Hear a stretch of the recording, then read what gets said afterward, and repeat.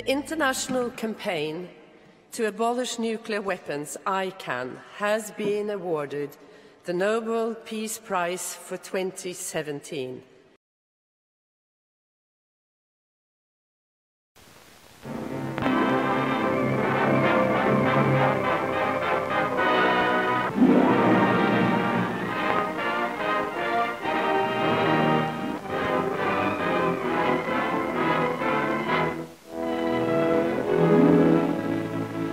In the second half of the 20th century, two global superpowers were locked in a contest of military might, knowing the weapons they possessed would be catastrophic if deployed.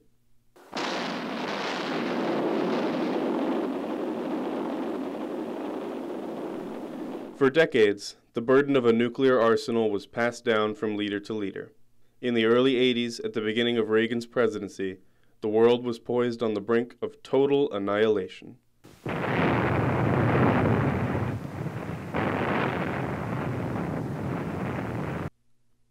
Cold War tensions soared to new heights. To many, there seemed no alternative to the strategy of mutually assured destruction as outlined by the Kennedy administration. International arsenals housed an unprecedented amount of weaponry. On both sides of the Iron Curtain, average citizens lived under the constant threat of attack. Yet, even in these dire straits, individuals rallied to take action and demand change. One group of physicians rose to prominence, finding unlikely support from the East and West alike. In 1980, the IPPNW, or International Physicians for the Prevention of Nuclear War, stated their overriding mission to sound a medical warning to humanity that nuclear war would be the final epidemic, that there would be no cure and no meaningful medical response. Their vision was clear, and their goal was no small order: the abolishment of all nuclear arsenals. A nondescript resort in Airlie, Virginia became the launchpad for future IPPNW endeavors. The IPPNW continued discussing effective action plans in pursuit of nuclear abolition. They proposed a summit to debate and articulate resolutions regarding future action and long-term decision-making. The conference was organized by Dr. Eric Shivian, one of the co-founders of the IPPNW. How do you tell someone that there's a threat over their heads of catastrophe, that hundreds of millions of people could be killed, that you have no idea about what we're talking about, what a nuclear war would mean? It's not winnable. You can't use these weapons. So you had to get people's attention by talking about the level of catastrophe that they faced, that we all faced. At the same time, if you make people so frightened and so hopeless, you also make them helpless.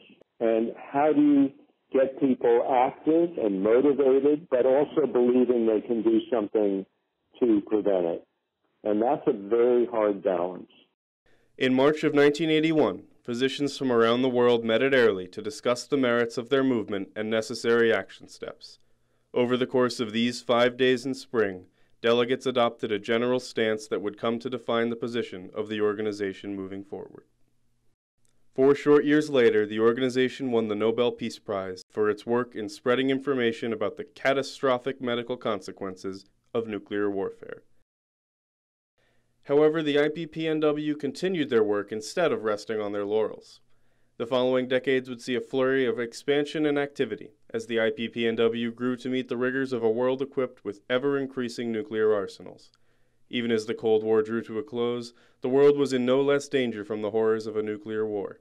The rise of terrorism in rogue states has once again set the world on an uncertain course. But the IPPNW is hardly alone in the fight for a nuclear-free world. Their associations have grown to include 12 official partner organizations, including the World Health Organization and the United Nations. Another one of these partner organizations is ICAN, the International Campaign to Abolish Nuclear Weapons. The organization was founded in 2007 as an initiative of IPPNW. More than 420 organizations in 95 countries are now a part of ICAN. On July 7, 2017, ICAN and its allies sponsored the Treaty on the Prohibition of Nuclear Weapons, now signed by 57 of the world's nations, to ban nuclear weapons. Even though ICAN was awarded the 2017 Nobel Peace Prize, the fight against the use of nuclear weapons is far from won. There are still thousands of nuclear weapons ready to be fired at a moment's notice.